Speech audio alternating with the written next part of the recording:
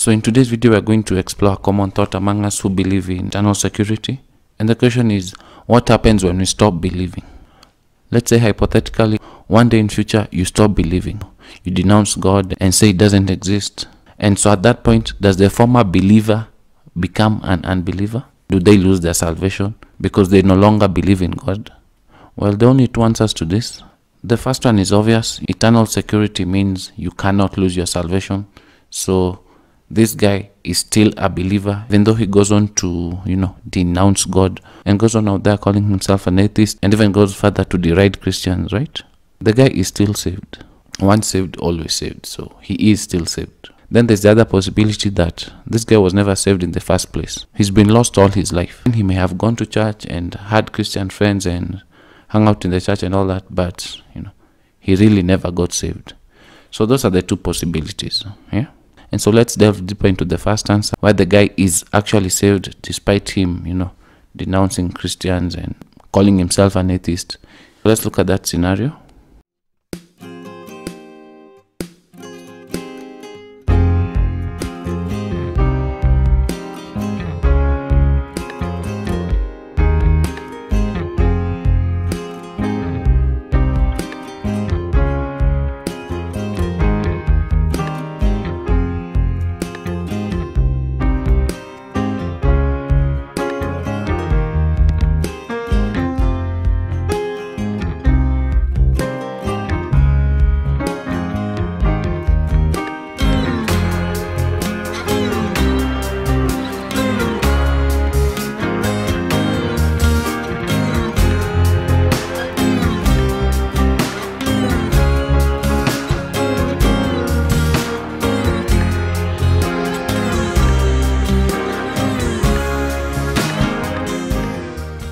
Despite it being the more unlikely scenario, this believer who is currently denouncing Christ and, saying negative things about Christians, he or she remains saved because salvation is irreversible. I like how the late Bob George put it, saying that, a butterfly cannot turn back into a worm. It does not turn back into a caterpillar. Once it's a butterfly, it's a butterfly. Now, the butterfly may act like a worm, and in this case, acting like a worm is going out there denouncing Christians and all that stuff. The fact that it's acting like a worm doesn't change that it's still a butterfly. Once you're a butterfly, you will always remain a butterfly. I think if we really understood what salvation means, this question wouldn't even turn into a theological debate.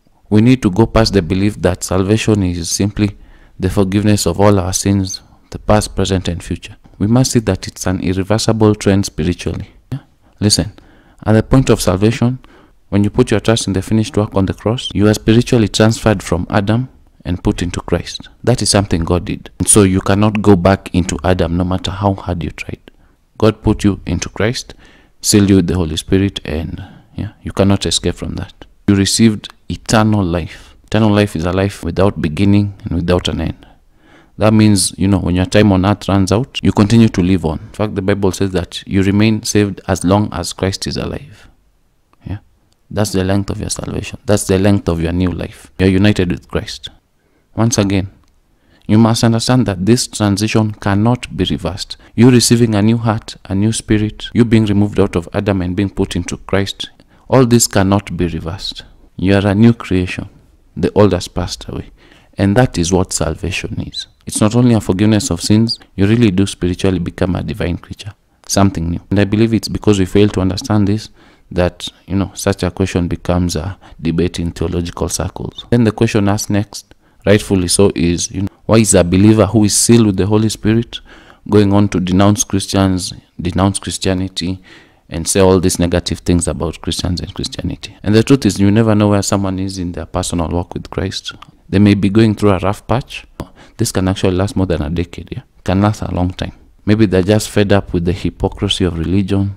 Or even worse, they may have been seriously and deeply hurt by the institutional church. Or they may be disillusioned or distracted, by all the noises in this day and age, right? But like we said earlier, just because a butterfly acts like a worm, that does not mean it's no longer a butterfly. It's still a butterfly, right? And more often than not, you see such believers come to their senses later down the line, 10 years, 20 years, even 30 years later. They just get tired of denying the truth that they know. The incorruptible love deposited in them, despite decades of living in denial, in the heart of hearts, they do know they belong to the Father.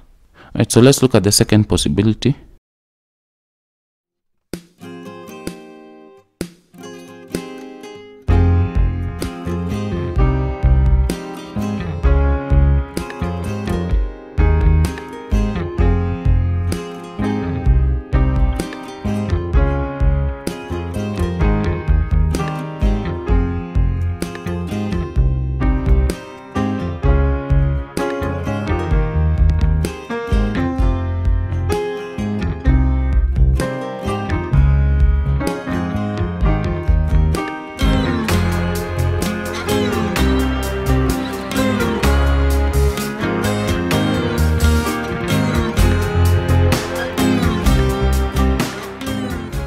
Well, with this one straight up, we'll say, if one stops believing, in most cases, they really never believed in the first place. They were never saved. Yeah, they never received salvation. They may hang out in church, read the Bible, do all the churchy things, have Christian friends and all that, but they never put their trust into the finished work on the cross. And so, of course, such a person is not saved. Such a person is still in Adam. He has not been transferred into Christ. Such a person still has a wicked heart. He does not have a new heart. He does not have a new spirit. He is still an old self. He does not have divine nature. He does not have Christ's life in him or her. They remain, as Bob George would say, worms. Yeah, they're still caterpillars. They're not butterflies. They're still sinners. John speaks of such people in 1 John 2:19. So he's speaking about people who hang around the congregation, but really they never believed in Christ's deity or ever acknowledged his work in Calvary. And this is what he says about them.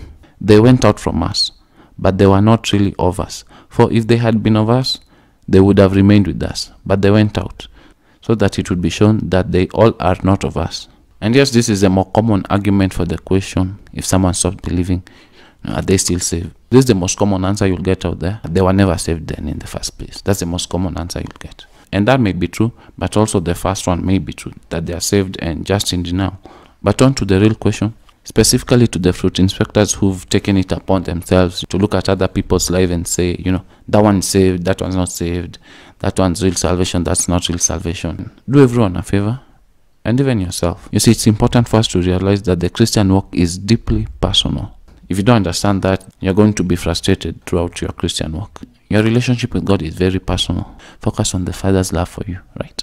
Realize that people are at different stages in their walk, and they may face circumstances that you'll never face. So spare them the judgment. Remember, Paul requested the Romans not to predict who's going to go to heaven or who won't go to heaven.